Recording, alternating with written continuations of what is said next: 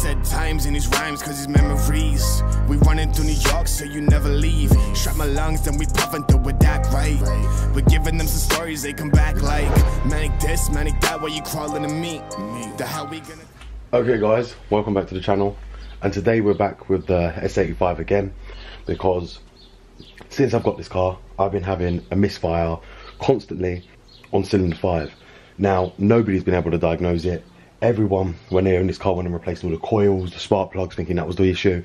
Now that's not the issue on these. What a lot of people ain't aware is there's something else that actually controls the electricity to the coil for the spark.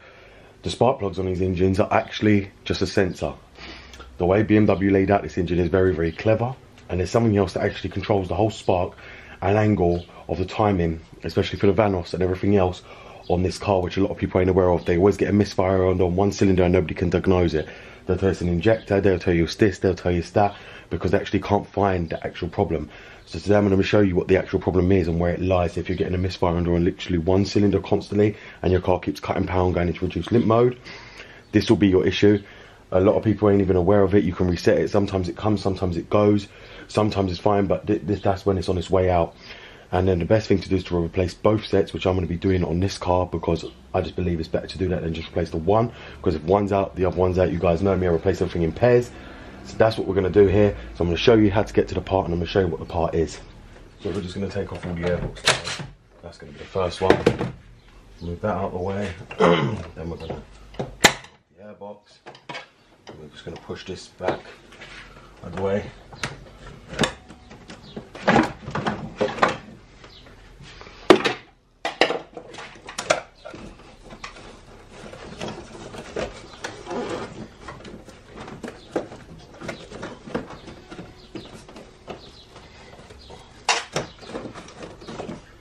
So I just want you to see right here, this cover. This cover here is what we're going to be removing. And you're going to see when we remove that cover. Now, when a lot of people go on the forums, I've realised one thing, is that nobody knows anything that's going on with people's cars. So, what we're doing here is I'm just trying to nail the problem down. So what we're going to do quickly is we're going to switch these over to the other. So this one's already been a common problem. I can see it right away. So you want to lift up your connector and move it out of the way. This one's already been replaced once in its life. So all the Allen key bolts are missing. So I'm going to get an Allen key bolt. And this is the control unit for the coils, spark plugs, Vanos, everything. And these fail. And a lot of people run around like headless chickens, not knowing where to actually look to find these, because they're hidden away and everyone just checks the basic things before checking these. So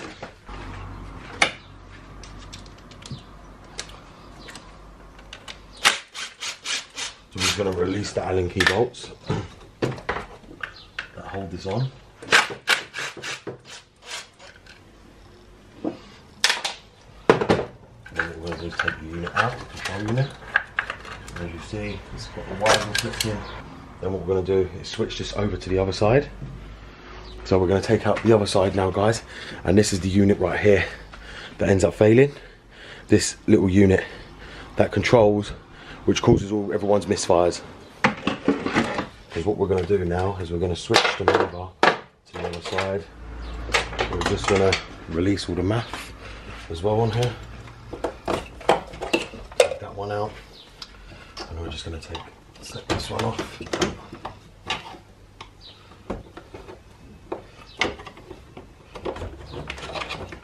That one off under the clips on the airbox. Take the airboxes out. Do remember, when you start the car, plug your maths back in, because the car won't start. That's the only thing you need to do. Now a lot of people would run around, as I said, thinking it's your math sensor and this and that and the other, but that's just not the case.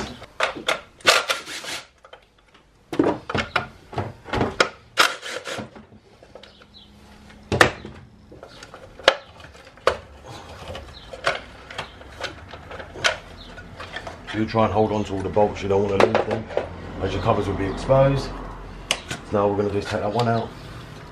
And as I said, this one's been had out as well.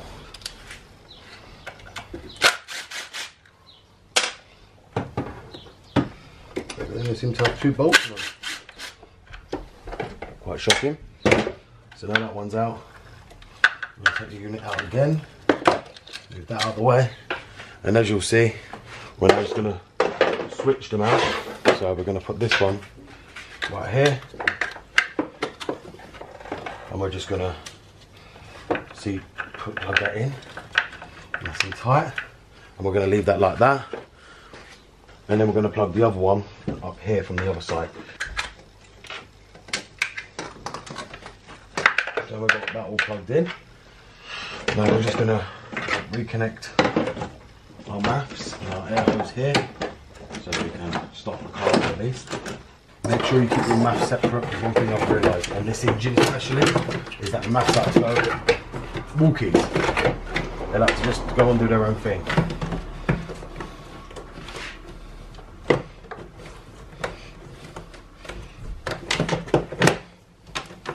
I'll just put that on and put that like that. The airbox is on. Now we're going to go and start the car and see if it moves over on the Misfire. So let's go and find out.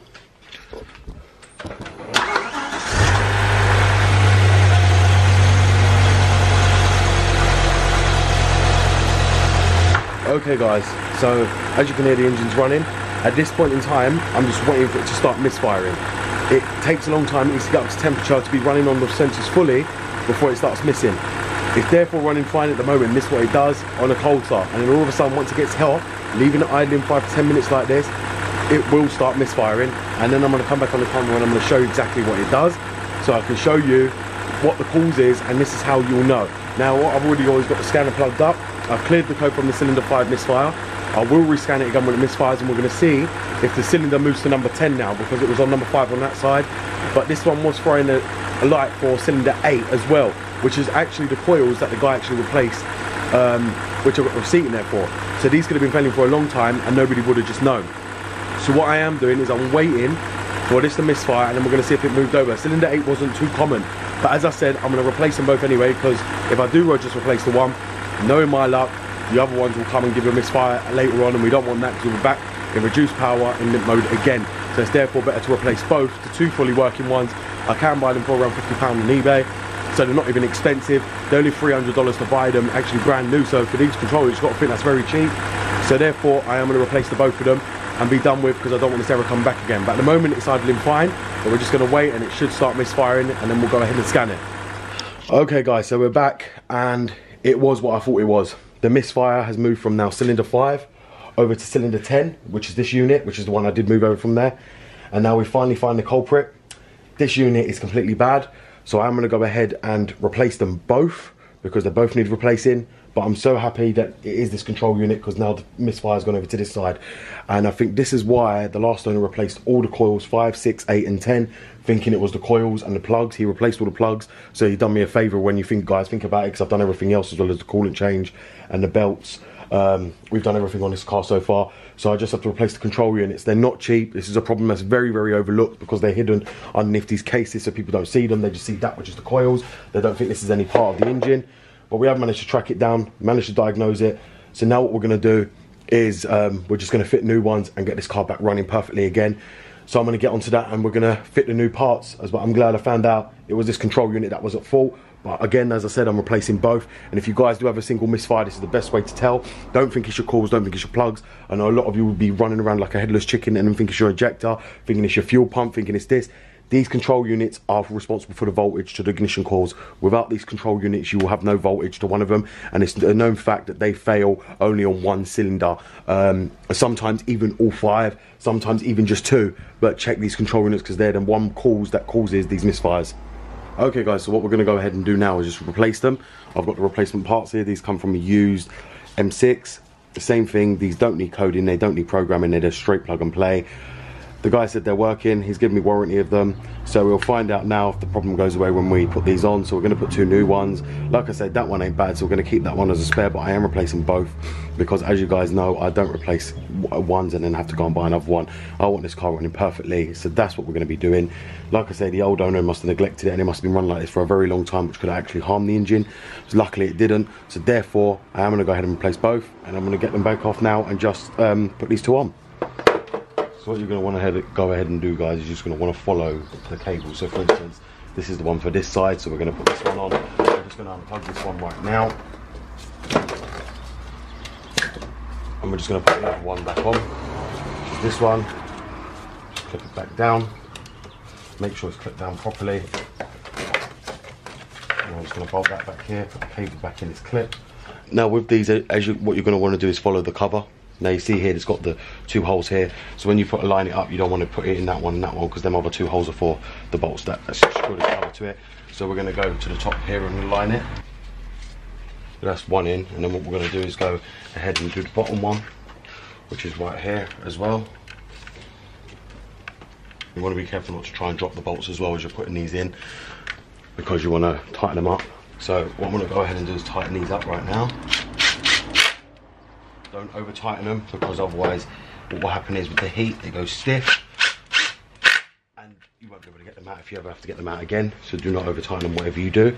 Then what you're going to do is get your case, put it back on, tuck it under the coil pack cover, and then put these bolts in as well, which are 10mm. That one's done.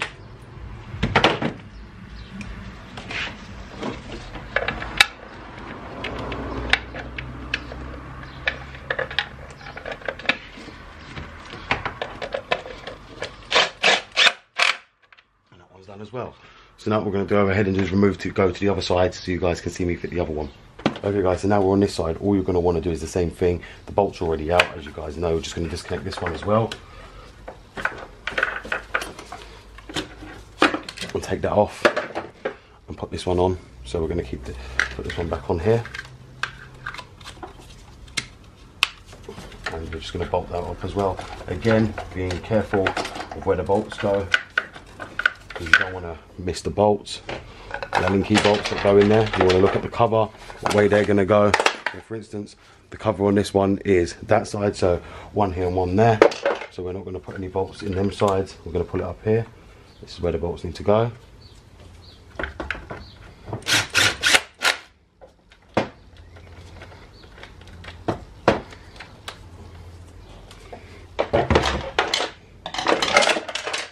And you're going to put the other one down the bottom here, making sure that this one isn't too tight that you can't get to the other one, to line it up.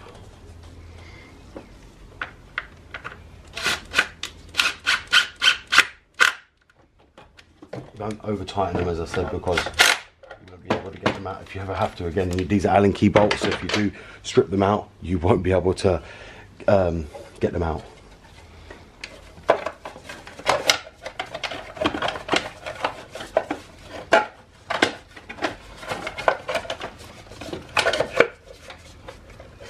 So now we've got that case back on.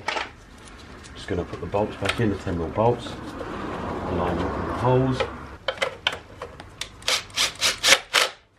And that one's already in. Now we're going to put the last one in.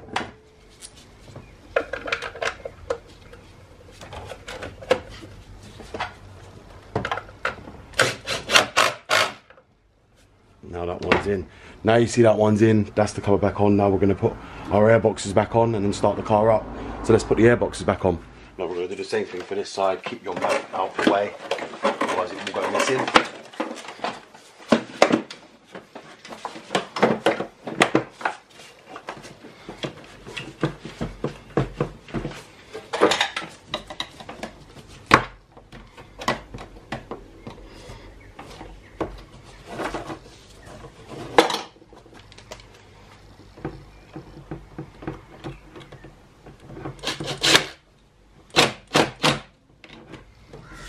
You don't want to over tighten that one either. Be careful of that. Now we're going to plug the mat on that one. Plug the intake hose on it. Then clip this one down And that's the car back together and ready. Now what we're going to go ahead and do is start the car and see how it runs. Now, without the misfire, we're going to let it warm up. Then we're going to turn it off, see if the misfire comes back.